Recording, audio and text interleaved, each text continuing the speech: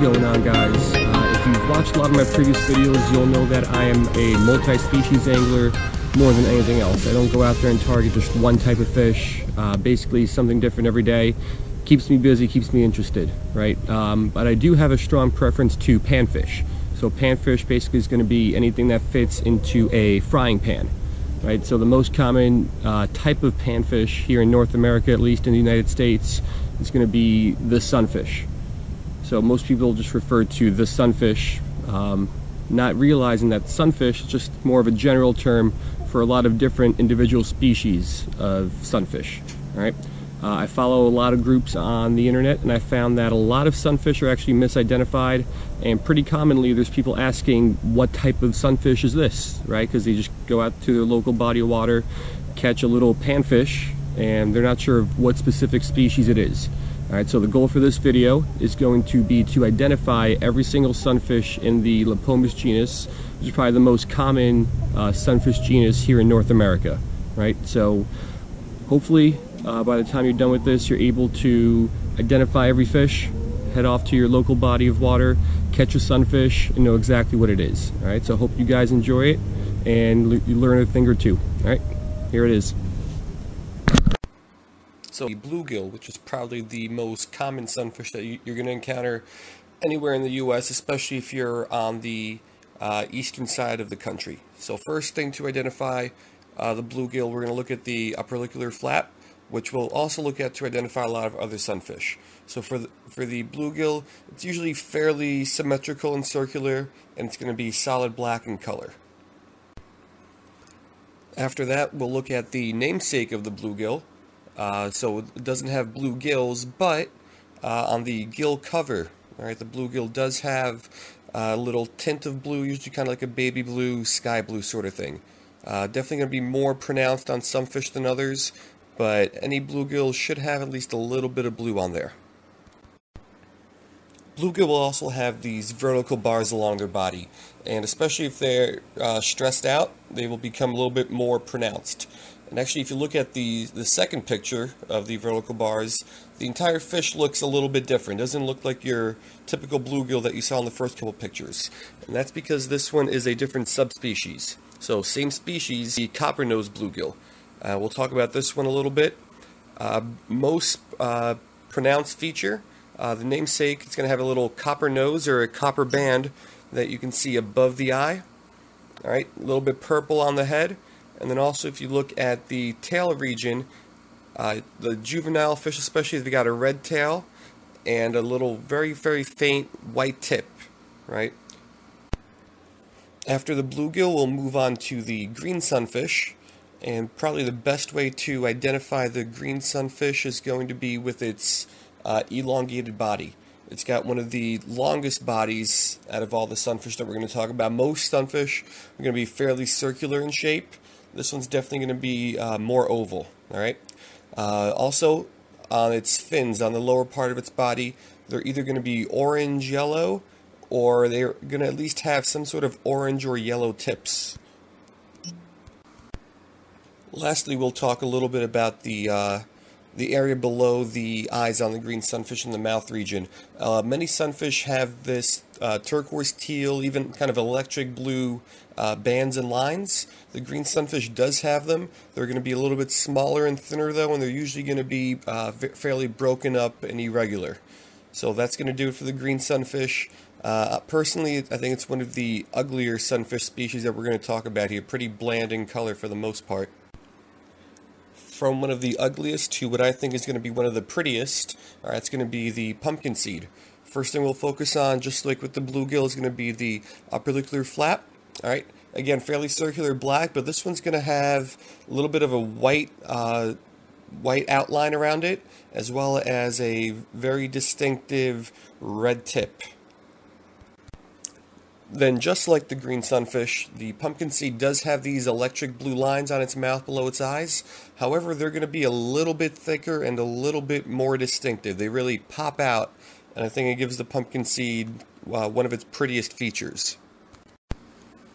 Lastly, with the pumpkinseed, we'll talk about its namesake. So pumpkins, they're orange, and pumpkin seeds, The sunfish, they have these orange spots all along their body. They kind of make up these irregular vertical bars as well. So they're not really in an irregular pattern.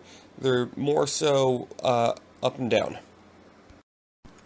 Next, we'll talk about a fish that I've seen misidentified as a pumpkinseed and vice versa a lot. It's going to be the Orangespotted.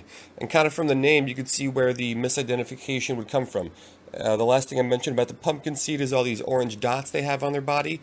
But the biggest difference is going to be the Orangespotted. The dots are way smaller, they are irregular, and they don't have nearly as many.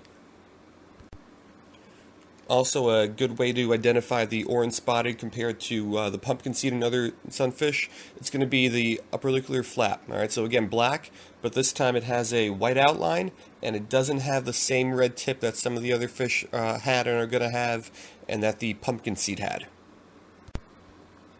Alright, from one spotted sunfish to the next, we're going to talk about the Redspotted a little bit. Unlike the Orangespotted, it doesn't have irregular dots. Basically on the Redspotted, each individual scale along its body looks like it has little red dots, and it usually has a kind of dark bluish, grayish background. The Redspotted's fins, especially the back of the dorsal and also the tail fin, they're going to have a little red tint to them as well. Keeping up with the spotted theme that we're going on here, next we're going to talk about the spotted sunfish.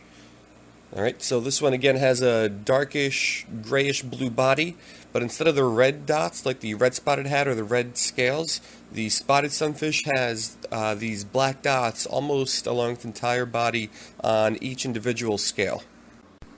If you look at the mouth portion of the spotted, it also has this triangular area right where the gill plate begins, and a purplish, reddish, bluish kind of color.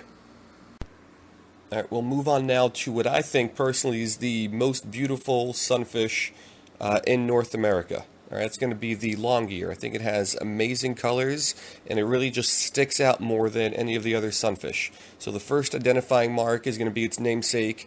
It's called the Longear. However, if I was going to give this fish a name, I would call it the square ear. Most of the sunfish that we've talked about so far had circular or oval flaps. Alright, this Longear sunfish definitely has a elongated flap, but it's also more of a square shape. If the flap didn't give it away on the Longear, again, the electric blue, teal blue kind of bars below its eye on the mouth area, most Longear sunfish will also have those.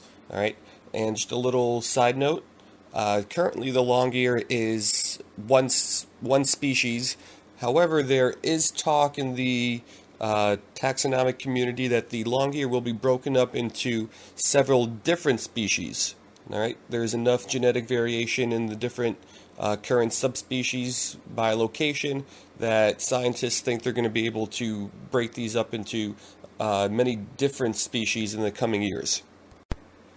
Alright, after that we'll talk about the Redbreast sunfish, which again I think is one of the prettier, nicer looking sunfish.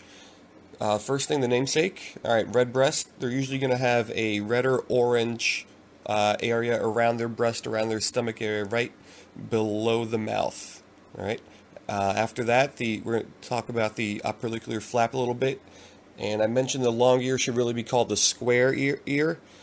Mainly to me because the Redbreast sunfish, it has also an elongated flap. However, this one's going to be a little bit skinnier and a little bit more circular and oval in shape. From the Redbreast to the red ear sunfish, first we'll talk about the flap again. And like a lot of the other fish that we've talked about, black flap with a very tip on the ear, if you will. However, the biggest difference here is going to be that the red ear sunfish, its entire body basically is a very bland color. There's not really too many other distinctive features. It should just look grayish, greenish with that red tip that really makes it pop out. The northern sunfish is actually a fish that I didn't even know was its separate species until earlier this year. And I think for a long time it was actually classified as a Longear sunfish. So kind of a little bit of that talk again where the Longear is going to get broken up into different species. But basically for the northern, it looks very similar to the Longear. Its flap isn't as big, and it does have these thinner bars along its mouth area, where the Longear usually had those thicker bars that stuck out a little bit more, were more pronounced. Alright, the dollar sunfish, I'm guessing, I don't know this for a fact, but its namesake is most likely because of silver dollars. Alright, the dollar is going to be a lot smaller than a lot of the other sunfish we've talked about, and it's kind of got a silver tint to it. Alright.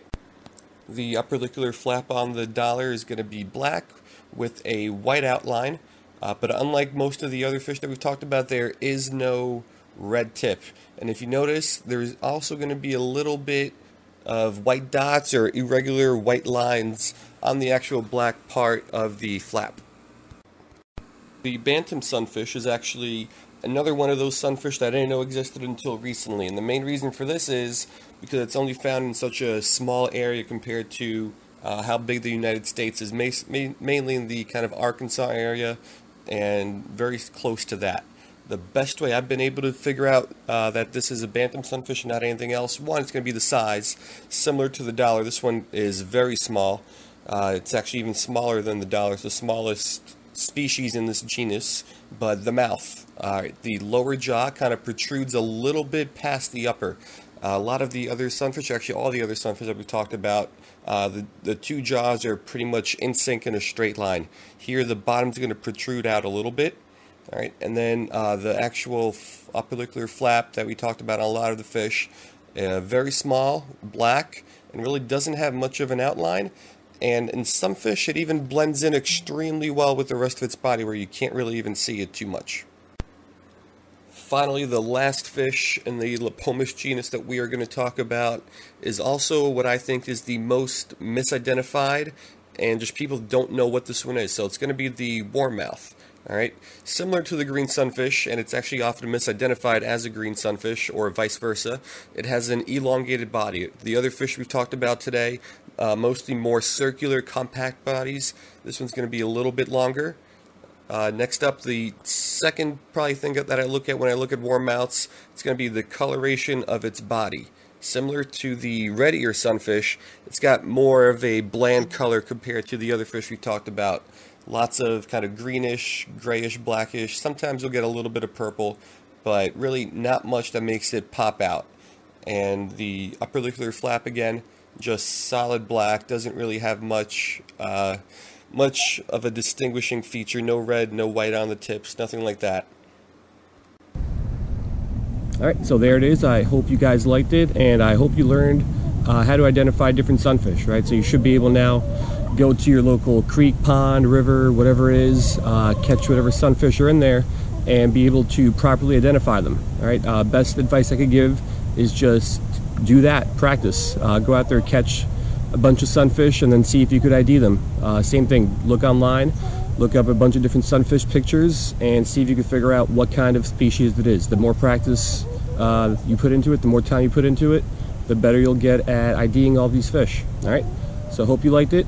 Let me know down below, what is your favorite sunfish species? Because there were a whole bunch in here that are really beautiful. My favorite, the Longear, right? Like I mentioned earlier.